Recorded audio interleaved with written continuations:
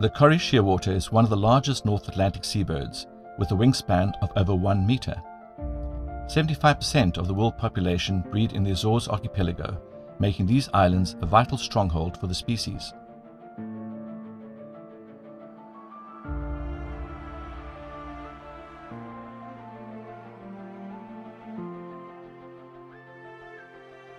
During the summer months, the distinctive raucous calls of the adult birds return to their nests can be heard from almost anywhere along the coast after sunset.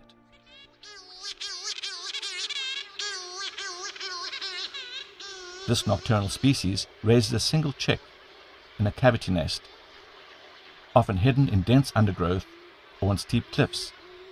This makes studying behaviour a challenge. Until now, very little was known about what Cory shearwaters do in their colonies at night.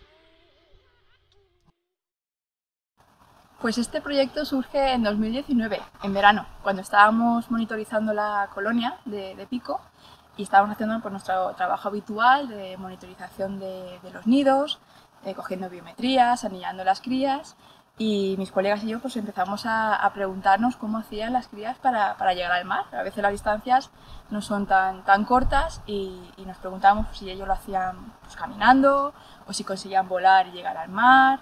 Y cuando fuimos a buscar toda esa información nos dimos cuenta pues, que no se sabía, que no estaba documentado. Por eso lo que hicimos las siguientes semanas fue colocar unas cámaras de vídeo infrarrojas que se activan con el movimiento y bueno, pues queríamos estudiar un poco qué pasa por la noche, ¿no? Fue muy curioso porque cuando comenzamos a ver los vídeos en el ordenador pues descubrimos que las crías hacen excursiones, salen del nido, salen varias veces y realizan diferentes ejercicios. Realmente hay mucha vida nocturna y fue muy interesante ver el comportamiento de las crías. In the Azores, it is already well known that Cory shearwaters return to their colonies from February onwards, and that the courtship period lasts until mid-May.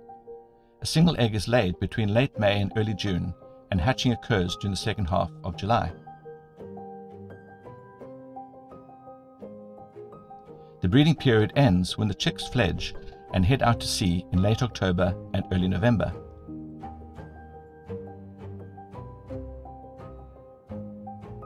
However, so far, the chicks of most species have been poorly studied during these crucial months of development between hatching and fledging.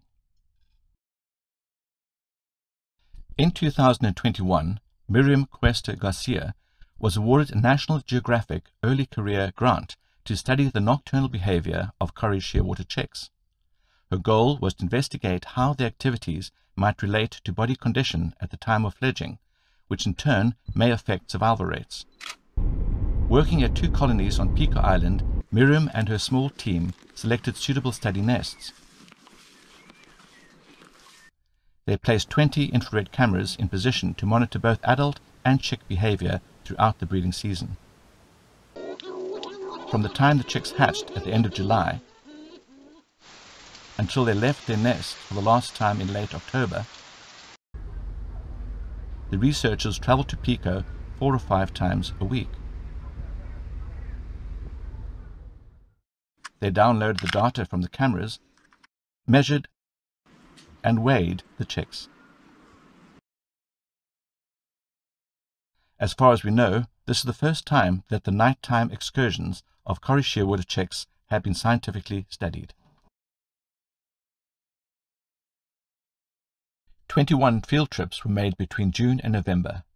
In total, 352 hours of video were analysed second by second to reveal exciting new data about the duration of the chicks' excursions and what type of nocturnal activities they engaged in.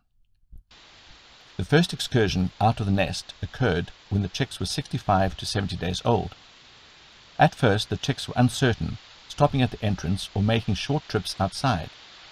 But they gained confidence as the days went by, and in the final nights before leaving their nest to go to sea, some chicks spent more than 11 hours outside. The nocturnal excursions continued over an average period of 27 days. The chicks always returned to the nest before sunrise, which at this time of year occurs around 7:30 a.m. In total, each chick made about 50 excursions because they often made more than one trip out of the nest in a single night. The chicks engaged in numerous different behaviours while outside their nests. The majority of the birds' activities appear to be linked to preparing themselves for flying and for their life at sea. For example, wing and leg stretches, vigorous wing flapping, walking,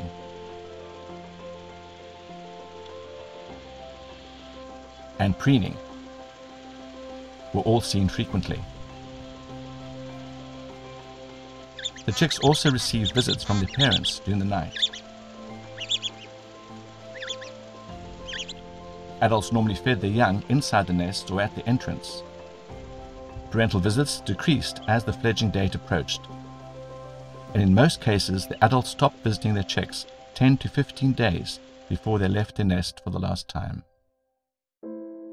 Cory shearwater is an important species that can act as a potential indicator for the state of marine ecosystems and the high seas. But unfortunately, they face some serious threats.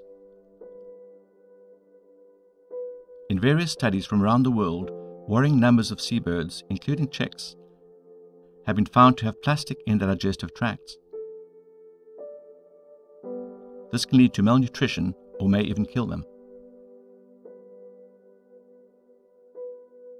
Plastic, as well as chemical pollution, also leads to habitat degradation, both in breeding colonies and at sea. Another potential cause of mortality, especially for fledglings, is disorientation caused by artificial lights. On their first ever flight, when they depart for the sea at night, the young birds can become easily confused by bright lights and may collide with buildings or land on roads where they are injured or killed by cars. Predation in the colonies is also a known problem. MIRIAM and her team recorded a number of mammalian predators around the study nests and encountered an unexpected challenge during their fieldwork. Las aves marinas tienen diferentes amenazas, entre ellas pues, la depredación por parte de mamíferos introducidos, como pueden ser los gatos, los hurones, las ratas. Y nos sorprendió mucho ver cómo a través de los vídeos vimos un gato atacando y matando a diferentes crías en la colonia. Estábamos bastante preocupados y decidimos pues, contactar a una asociación que se llama Santuario Animal du Pico para que nos ayudaran a capturar al gato y sacarlo de la colonia. No fue una tarea fácil, fueron varias semanas intentando capturarlo hasta que finalmente nos llamaron para decir que sí, que lo habían cogido. Y bueno, la pregunta ahora era ¿y qué hacíamos con el gato? La suerte es que una de nuestras compañeras, que vive aquí en Fayal, se ofreció para darle un nuevo hogar a Jerry, que es como se llama ahora el gato. Y bueno, pues después de varias semanas de adaptación, ya finalmente está completamente instalado en su nuevo hogar y es feliz.